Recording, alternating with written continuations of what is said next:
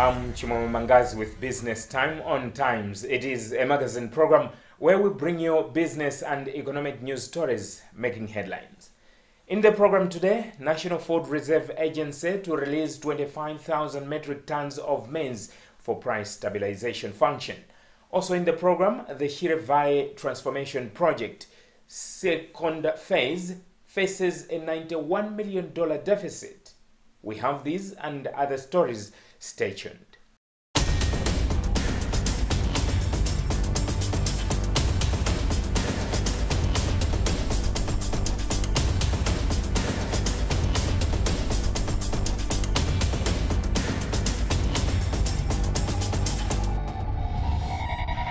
Hello and welcome. The National Food Reserve Agency has indicated that plans are underway to release 25,000 metric tons of maize for price stabilisation function. NFRA board chairperson Dennis Kalekeni told Business Time the maize will be supplied in areas where prices of the commodity have risen significantly.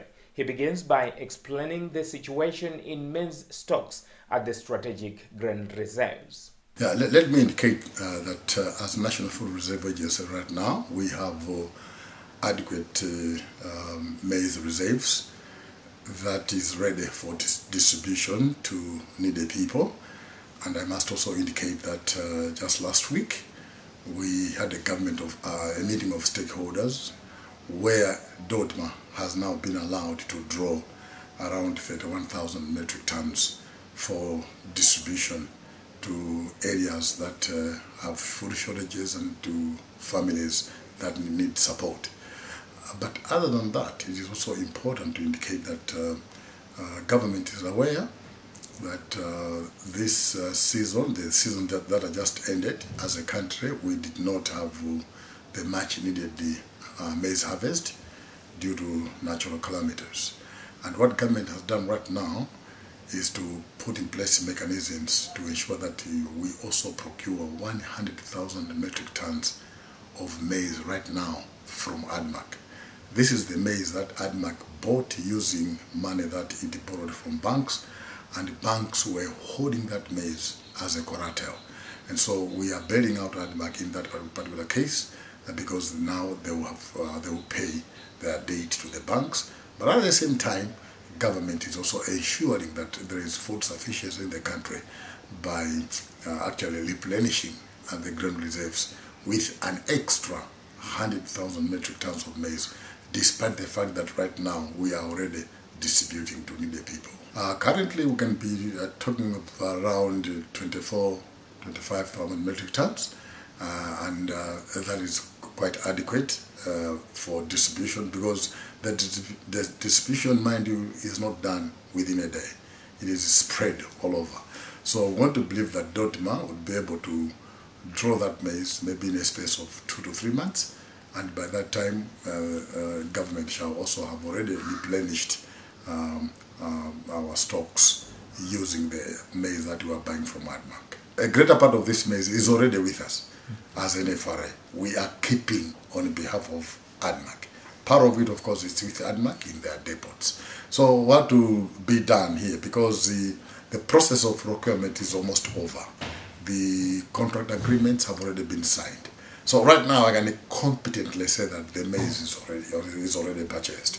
So what will happen is that we will just have to collect the remaining maize that ADMAC is keeping. But a greater part of that maize is already in our silos because we were keeping for ADMAC. So we just transfer on paper from the maize belonging to ADMAC and now belonging to NFRA. The government has indicated that the second phase of the Shire Valley Transformation Program is facing a financing shortfall of about $91 million owing to project variations and the recent devaluation of the kwacha. This came out over the weekend when the Budget and Finance Committee of Parliament toured the project to appreciate how the initial financing approved by the August House was being used. More in this report. Principal Secretary in the Ministry of Agriculture responsible for irrigation, Geoffrey Mamba, says the first phase has not faced any funding challenges. He, however, indicated that the World Bank has already provided $134 million for Phase 2, but there is a shortfall of $91 million. And now, you know that we get financing from the World Bank, and we get financing from African Development Bank, from the Global Environmental Facility, and most importantly from the Malawi government. So together, they have put up resources to enable us, the Ministry of Agriculture, to implement this flagship program that we feel will result into reduction of imports and increase in terms of exports, in terms of agricultural products. Yeah, in total it's about 234 million for Phase 1. But in this phase 1, we have the World Bank contributing $160 million. We have the African Development Bank contributing $50 million. But African Development Bank is working together with the Nigerian Trust Fund and is also working together with OPEC. Besides that, we have the Malawi government that is contributing about $7.3 million, but this money is used mainly for compensation, not infrastructure. But we also have the Global Environmental Facility. You know, when you want to harness water resources, you also have to be mindful about the condition of the catchment. So we have resources that have come from the Global Environmental Facility amounting to $5.9 million to ensure that the catchment that will bring us water is well conserved. All the mountains, the Matandwe Forest, the Majete Game Reserve, and so on and so forth, they are going to get financing to be used for the protection of the environment. Is there a deficit? For Phase 1, there is no deficit, but we expect the deficit to be in as we go into Phase 2. But you may also have already heard that the World Bank has already given us $134 million for Phase 2. But we have a shortfall of $91 million. And we have been in engagement with the African Development Bank. We have held an appraisal mission, and they're assuring us that they will come back with resources close to $50 million. And when these resources come, they'll have to go through the parliament and get either approved or disapproved. But we believe it will be approved. And this is why we are so happy today that we have the committee that is responsible for budget and finance from the parliament, which has come to appreciate the works that are being done. You know, this committee is very important. It has an oversight role in terms of what is being done by the executive part of the government.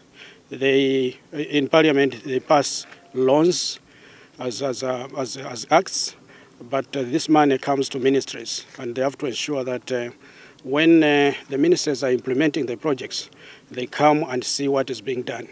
And we are happy that they came, and we are happy that as government presents the bill, especially for the African Development Bank, which will be coming, we believe that it will be passed without problems because of their appreciation of the works that are being done under the Shire Valley Transformation Program. Chairperson of the Budget and Finance Committee, Gladys Ganda, disputed the reasoning behind the deficit, saying devaluation should not affect the project as the funding has been quoted in dollars. We've noted that they are increasing prices that are already in dollars, and the explanation has been that it's because of devaluation and also probably project variations. So as a committee, we are not really impressed with the explanation that they are increasing the project because of the devaluation. The project is already in dollars. In actual fact, they are supposed to benefit from the devaluation and not to lose because of devaluation. If the project is in dollars, what that means is when they were given $1 million, for example, last time it was 1 billion kwacha, and this time around, same $1 million, it will be 1.5 billion kwacha. Therefore, to say that they are going to increase the project because of the devaluation, we think that it's a non-starter, and probably we should just talk about the project variations and not devaluations. Objectives of the second phase include increasing agricultural productivity in targeted smallholder-owned commercial farm enterprises, support value chain, and value addition, among others. Malawi Revenue Authority, MRA, has emphasized the need for tax education among Malawians for them to appreciate the need to pay tax. This, MRA says, would significantly boost tax revenues in the country. This came out over the weekend during the commemoration of World Customs Day in Blantyre. Justin Mfwewu reports.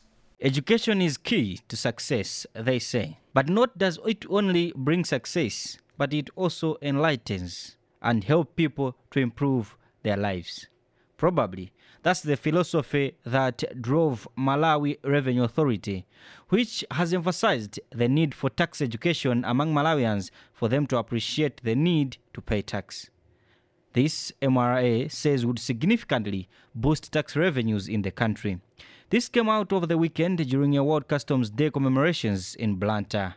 MRA Commissioner General John Biswick said tax evasion persists due to, among other things, ignorance and some people who find loopholes in the system. The secret is that we are engaging the taxpayers more, because, and actually it's part of the theme of the day we are celebrating.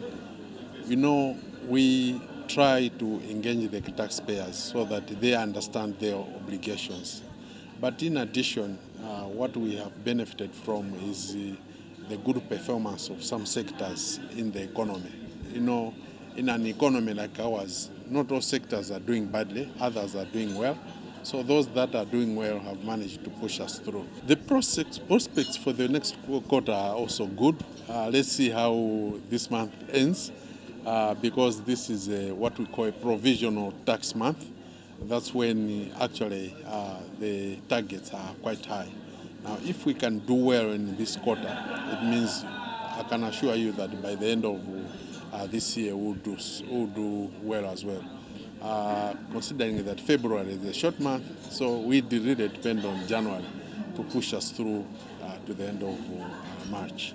MRA Board Chairperson Vizenge Kumwenda said even though the authority meets and surpasses targets, the revenue would have been more if it were not for tax evaders. Yeah, you know, it is very important because you see, starting with MRA itself, within MRA you have different departments, staff working in different sections.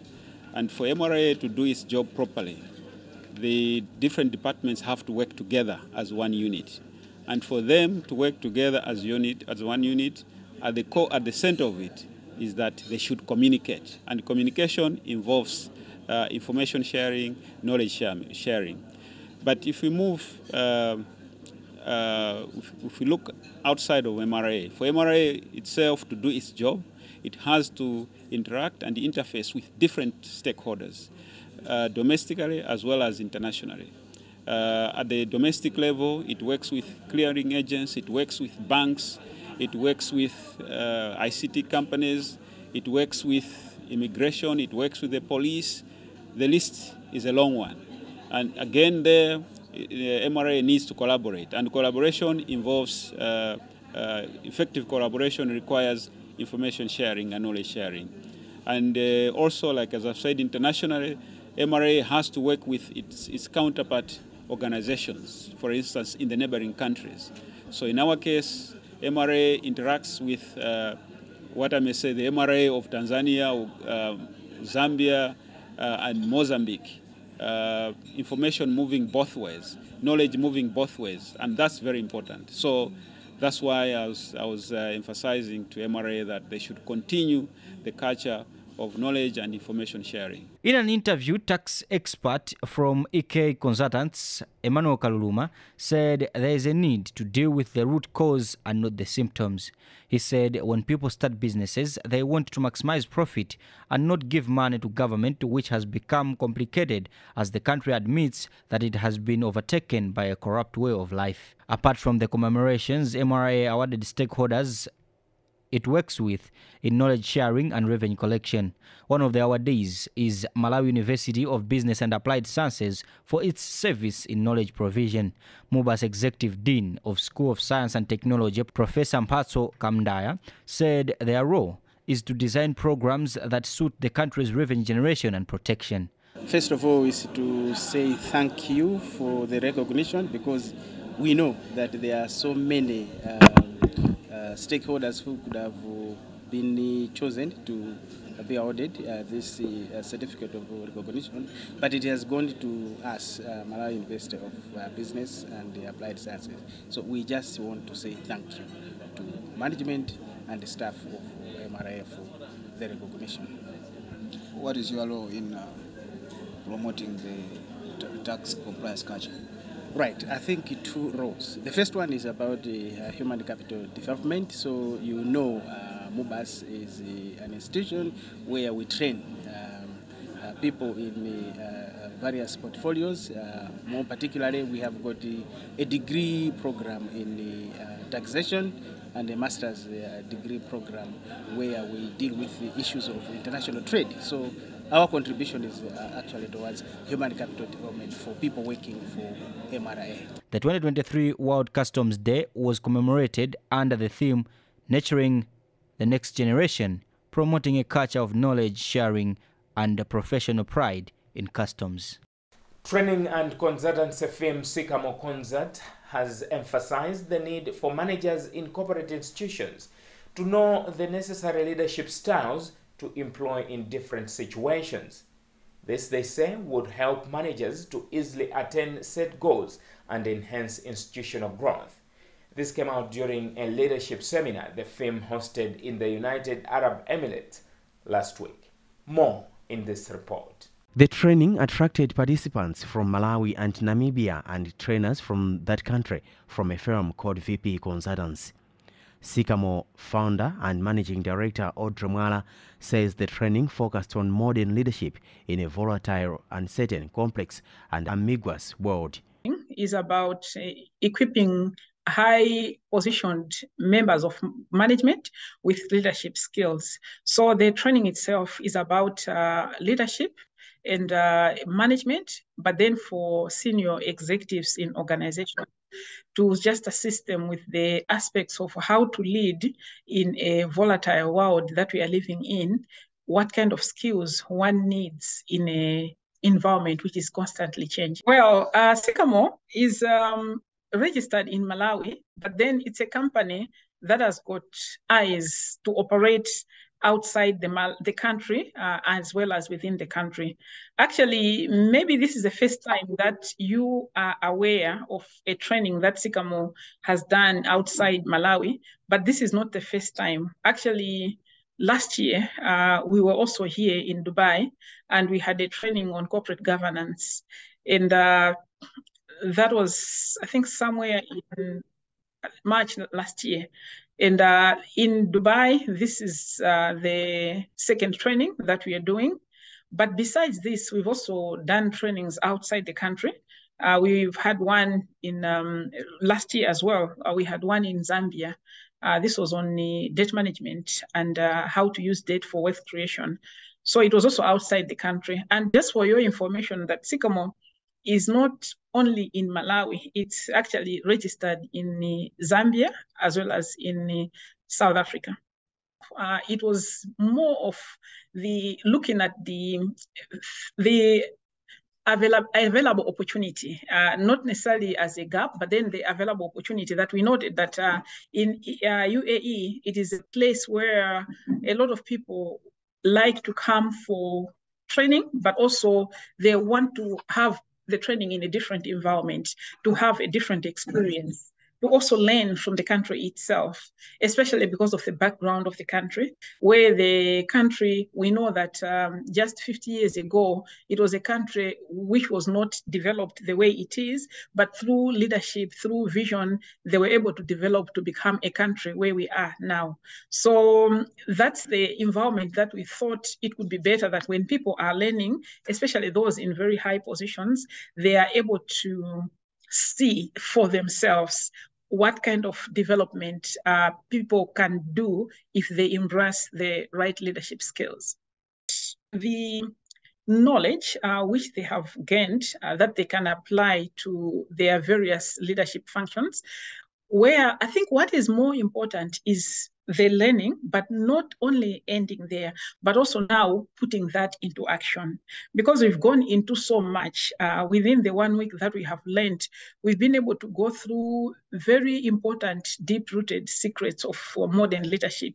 And our focus was not just on leadership as a traditional way, but we were focusing on modern leadership, revolutionary leadership, and also looking at leadership in the world of VUCA. So when we are talking about VUCA, it is actually an abbreviation where we are looking at the world today. And the world today is a world where there is so much volatility. There's also uncertainty, and it is also complex, and there is ambiguity. So what our focus is to shape a leader on how they can deliver in that world of complexity, uncertainty, ambiguity, and the complexity, volatility. So on all that, how do you make a leader still remain strong and become a leader and navigate their way in the VUCA world? So we focused so much on equipping them with skills on how they themselves can be a better leader, but at the same time, how they can now make their team to become a better team. So in Dubai here, we also have partners. They are called VP consultants that we've been working together in terms of helping the team in how they can motivate their teams to become better teams, as well as problem-solving skills in this VUCA world that we've been working together. So it's been an interesting journey to also hear different experiences where we have lessons from Sycamore core team, but we also have lessons from our partners here in Dubai. One of the participants from Lilongwe University of Agriculture and Natural Resources, Rwanda, Jeanine Tentiwa, says the training was eye-opening and crucial considering the changing world. We have learned like the VUCA, which I think our trainers also talked about it. We're in a volatile world whereby if we don't go with the changing environment, then we find that we might not deliver. We need to know that we are working in an environment that is volatile, but also complex and uncertain. So by doing that, we've been given the skills on how we can lead or not get distracted with the environment that is there, but to be able to lead even though the situation is volatile. We also learned about the V-shape. It's about the geese, whereby we've been taught, like as leaders, there are times that we need to go down and give chance to others so that they should be able to lead, not where we stick. And here we are given an example of the geese that move in a V shape. And then when they want that the goose that is in the front feels like he can't lead anymore, he goes down to give chance to others to lead. So this is like kind of encouraging even those that are behind us to move forward so that we're able to lead and make an effective success to our organization.